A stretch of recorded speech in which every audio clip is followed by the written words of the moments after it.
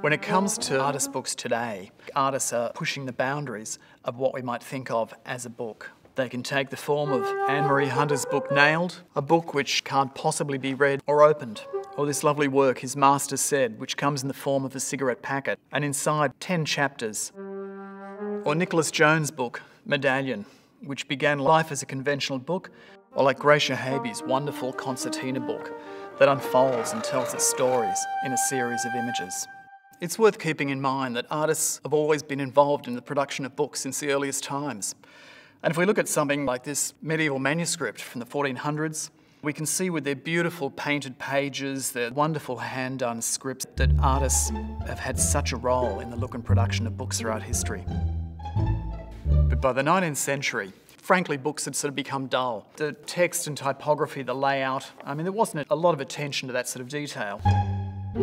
It was people like William Morris who came out of the arts and craft movement in England in the second half of the 19th century. These fine bindings, beautiful paper, the beautiful typefaces he created really brought back to our attention what is absolutely beautiful about books, which is that three-dimensionality in their tactile and sensory qualities.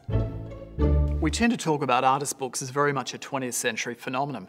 And this is a lovely example of a work by Picasso, and that was very much typical of the kind of deluxe books that were being made in Europe in the first half of the 20th century. Surrealism, constructivism, Dada, all produced lots and lots of little books. And this is a terrific example here by the Russian constructivist Lissitzky.